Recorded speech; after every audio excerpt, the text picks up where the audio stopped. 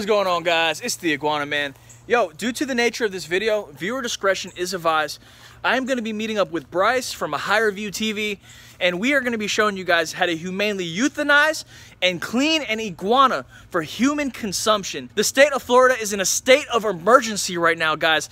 These green iguanas are basically taking over, multiplying at an alarming rate, guys, eating all the native plants, pooping everywhere, digging everywhere.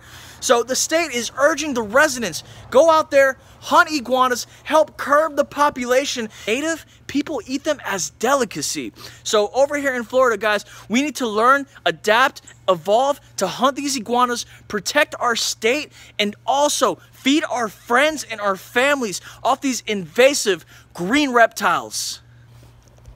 What's going on, guys? It's the Iguana Man.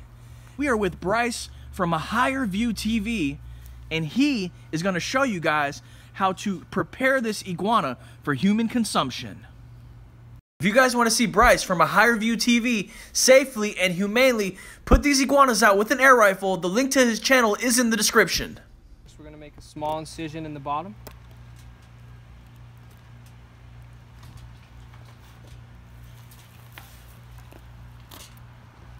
Just work your way up.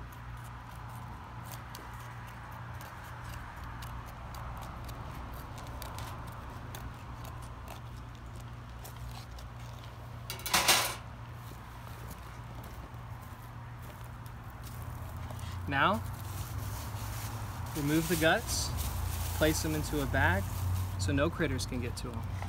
So in order for us to do that, guts need to be removed.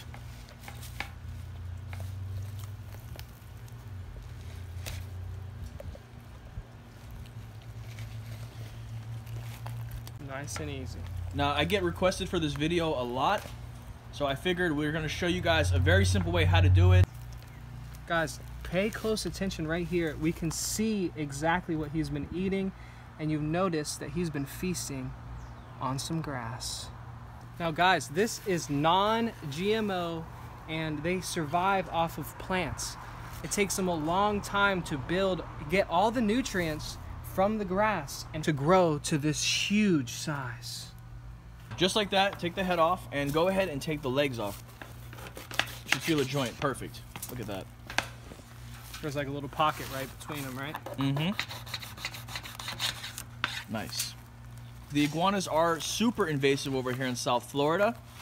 Each female can lay up to 50 eggs, and there are no natural predators. After you remove all the guts, it's time to give the iguana a really good wash. Remove any blood, extra debris, any other things that might be in there. Make sure he's nice and clean. Let it go all the way through, and then, yeah, there you go.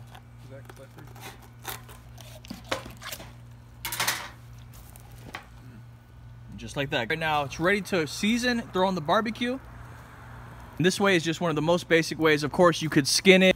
All right, you guys, I want to give a huge shout out to Bryce from A Higher View TV, coming out here, catching and cleaning these iguanas like a champ, guys.